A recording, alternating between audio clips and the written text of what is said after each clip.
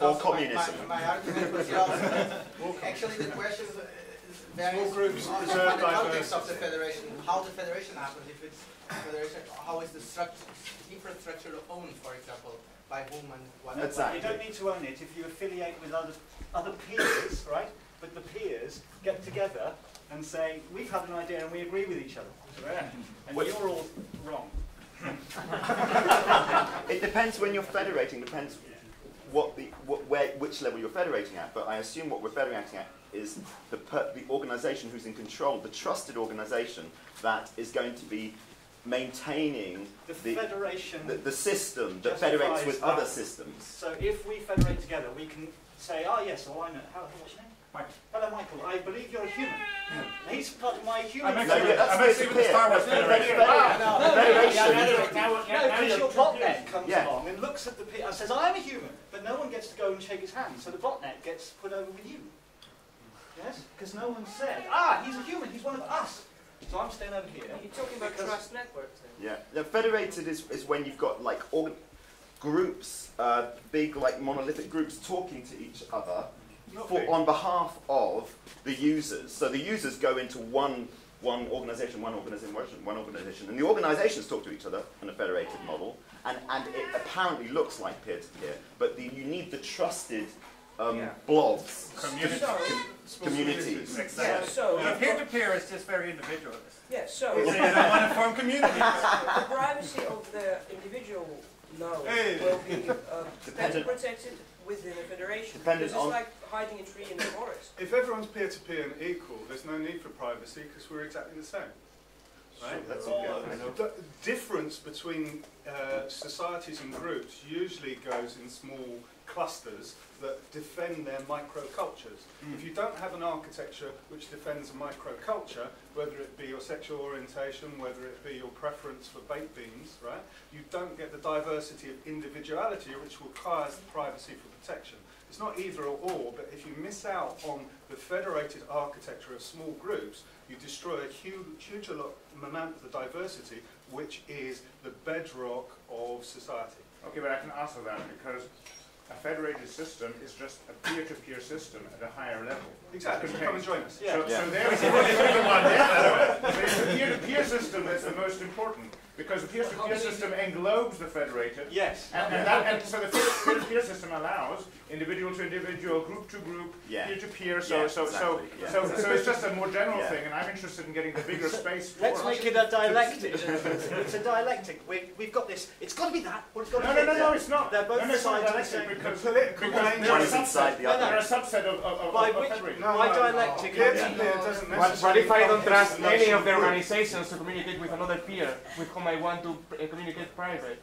Only peer-to-peer infrastructure will give me the possibility to do that. Yeah, federated sits within peer-to-peer. Yeah, so it's not that. So you're ganging up in a big group against all the peers to make part of a big federation. The architecture of small groups. The point here is lacks the You can do anything with mass, but it lacks the architecture of small groups. No, an explicit defense. What's the smallest group? Are they all on the same side? Have you got reputation or whatever to make sure that everyone is working together for mutual benefit, or are you assuming that somehow because you're in this thing, you're together when actually some people are against others? It's not compulsory. It's not compulsory affiliation. It's federation. So an anarchist collective lets people join and leave without coercing them into being, you're on our side of the wall, don't go over there.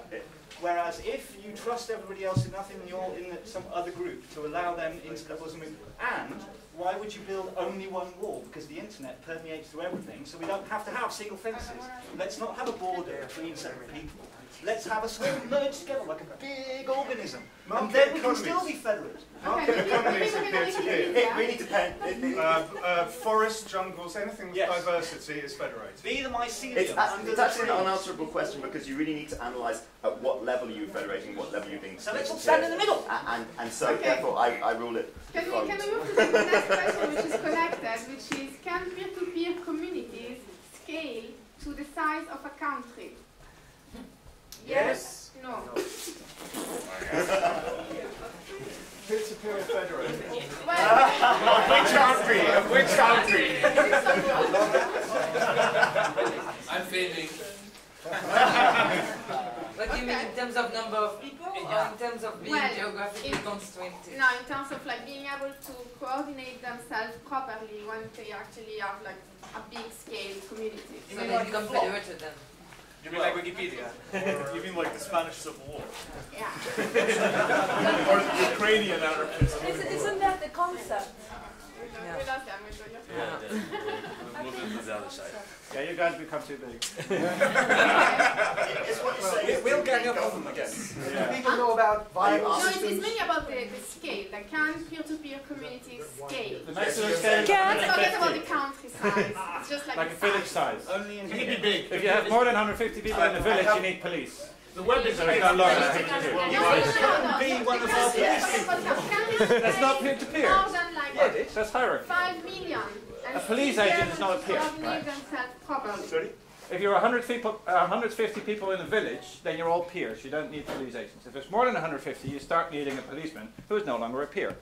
Yeah, it depends. Are you talking about the people, representative people in this room, or like the wider demographics in society? And how much are you emphasizing on can? Can. So it's a concept. It's a concept. What's the definition of peers are equal? On a blockchain you can have a contract. Because he has authority upon you, no? If you look at the original definition of the police, right, Robert Peel's definition of the police for the British was that the police were peers with society. The people are the police and the police are the people.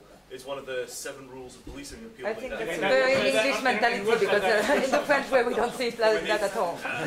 Do people know about viable systems? Which addresses exactly this issue.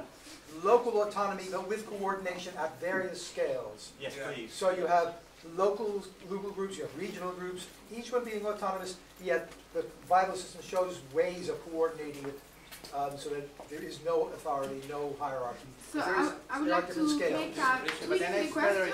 And there's no more countries. So here is like the people that claim that peer-to-peer community can scale.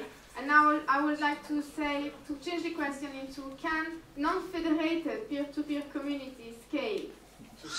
Non-federated.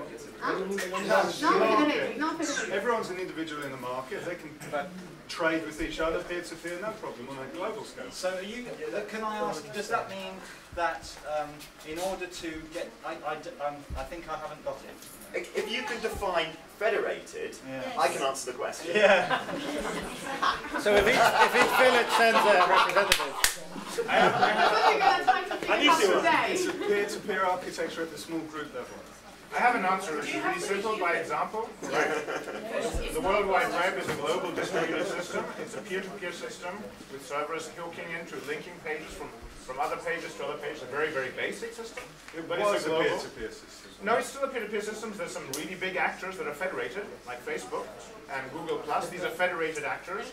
But the whole system is peer-to-peer. And I think the problem is not the technical one, but the social one and governance one. Like, who defines the rules of a peer-to-peer system that is not federated? That is, who defines the rules and how it operates, actually? How can you trust it? More equal than the other people. I think we're confusing the concepts.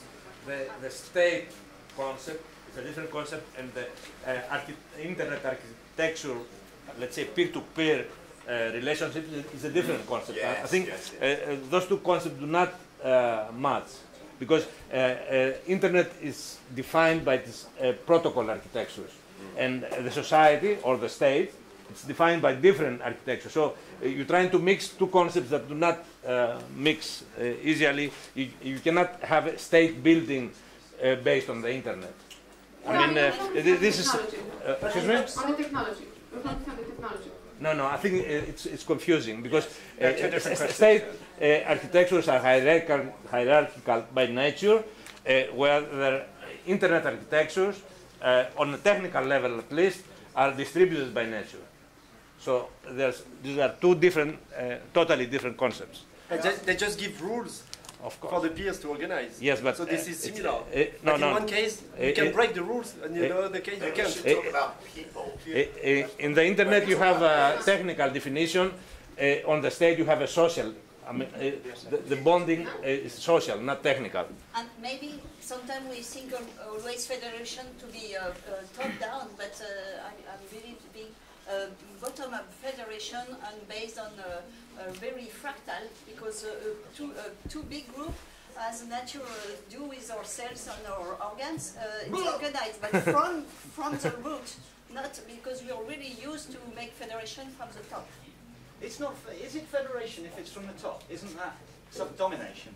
That's what, I think if it's from the top, it's domination, and if it's that's federation. As you define the word, yes. Okay. Okay, let's finish with the last question, which is the most controversial one.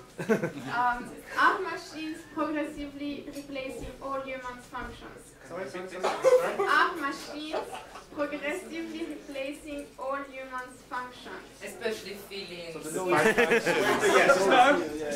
No, no. Yeah.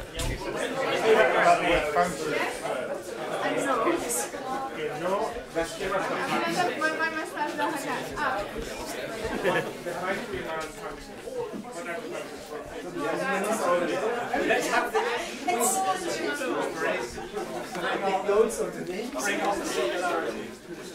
machines replace all humans. What is the question? What is progressively? Yes. Okay. Make a statement. How you think them here?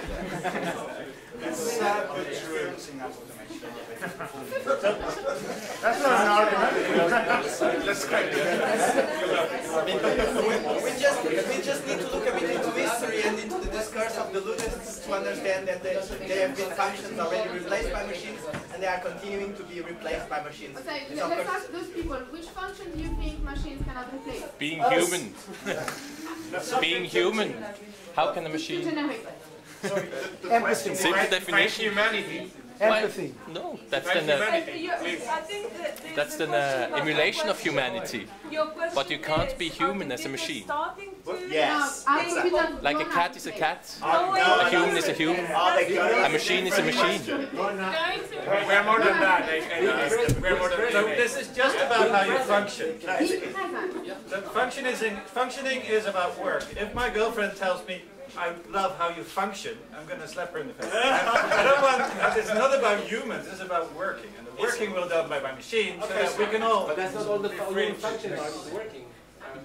That's how I understood the question. No, All the human much more functions. generic. No, much more generic. Humans function comprising whatever you can think All of. activities, like hard AI, hard artificial intelligence, will eventually replace human activities in the world. Well, I think you can just look at the graph. This guy was saying that you look at the graph, all the things that machines are replacing. We keep on building bits into us, and it's the natural tendency of humans to want to get machines to replace us. So you just look at it. It's not whether I want it or not. It's just that that's what tends to happen. So you take the logical conclusion of that. Also, machines will define what human functions are, and then they're going to replace us. Yeah. No, actually, I'm going to try to create a And then synthesis. human are going to tell you too much shit. I want to create a synthesis. So humans are already automatized systems of cellular systems that are federated into bigger systems. So they're already automatized. And so any kind of technology that comes will just be enhancements of this system. So really what's happening is that you're enhancing the human automata with new automata, like we've been doing for about 1 million years. We started with rocks and then writing and then all these different tools. So really it's just a fusion and extension of what's been happening. So we create our tools, therefore our tools create us. Exactly. Okay. Everyone in the middle. Please convince me, I don't feel comfortable here. Convince me. If we can create a society which is not driven by money, which is driven by human needs and the needs of the planet, people will choose to do lots of things and not use machines. Yeah. There will be people who choose, not money which chooses. Yeah. The question is why are people so adamant about their functions? It's like, just relax, let your functions be replaced by machines and just enjoy it. I resent the fact that all you other monkeys are having the experience of being a person, and that means I don't have one. You know, you still can have sex even if it doesn't have any function. Sex is overrated. 60s thing. What, when you're in your 60s? Yeah, no, it's 1960s, 60s, or when you're in your 60s. I'm getting to the being Sorry? The machines shout louder for us. Yes. Okay, then I want a machine right here. I think in a way, more we are giving power to the machine, more we are losing our power. Or maybe the step it would be to include what we are creating in this machine inside of us, and not needing any more physical internet, but being able, as our aboriginals that do, to connect without a machine. However, every time the machine takes a part of us, there is no more need for humans to accommodate and make sure that there is sustainability around the machines. It's not as straightforward. This is why I'm not there. I think we could do because both. if you can see now, I don't know, I was looking at what people are doing on the internet and what people are doing physically. There's a really importance of having a very good balance between them. Sure. It's a concept of creativity as well. So what was it in the conference on the weekend? Are we programming or are we being programmed? So in that concept, everything is a machine. But if human beings understand like the maths and the full science of the global planetary machine that we're on, then we can be creative participants or leaders in that process. But if we just reject the technology and reject this alien life force of brutal mechanical processes and hang out on the beach, we will become programmed by the forces, and we will be dehumanized most that way. The problem is it's too late. Actually, we're on this race, and we've got, all of us have got to actually get to the point where we leapfrog the other humdrummers so that we can divert them. My camera, it can experience the pop concert for me, so I don't have to. Look, I'm holding it up and no one else can see, because they've got cameras they have to do it too. So, once upon a time, God created man, and now man is creating God. The concept is creating a more creative concept for them to sensitize you even more. I don't know if you have been looking at, I can't remember his name, one of the artists that they had a big concert and they needed to, I can't remember his name, sorry, and they needed to have the audiences really affected, so they had to think really outside the board. So what they've done, they created these huge walls, and what they've done, because audiences couldn't see the singers, so they threw all these walls towards them, and they put some lights inside of them, so that became really magical. So our creativity is really pushed beyond the means of now, and we need to really think what can really keep people attention with us as performers. But not think that it has to be done in the way that we always used to use our tools. So don't use everything like a hammer. So you need artists. And also we can have electric-free festivals too. So to conclude, my take on this that I took from the conference is that humans can create machines, but machines can hardly create humans. Yeah. Until now. Machines can create better humans. Okay. So we can keep discussing that on the coffee break. I hope. I think we're closer to the other way around. We're much closer to the machines being able to do reproduce biology than we are able to produce artificial intelligence. So, well, I mean, just from incubators to in vitro fertilization to cell culture to 3D printing, all of that technology is way more advanced than our AI. But our AIs can already do cancer detection better than us. So we don't need AIs to worry about. We already have machines running society. Yes, they wear suits, but they don't. Hold on. Who is putting the limits, or who is defining what is the AI? This is the question, because when you're talking about AI, yeah, they can do all the algorithm and everything you need, but there are other things that are quite central that you can't get them to do it on our behalf. This is unfair, because we think AI is something that machines cannot get. When they get, it's already not AI, it's a state of the art. So you humans are unfair with machines. Okay, sorry, let's move a bit. We have to put the chairs here to prepare for to change the settings for representations to be a bit more unidirectional. So we can. I ask for help, please. Yeah. Put the chairs and change the layout.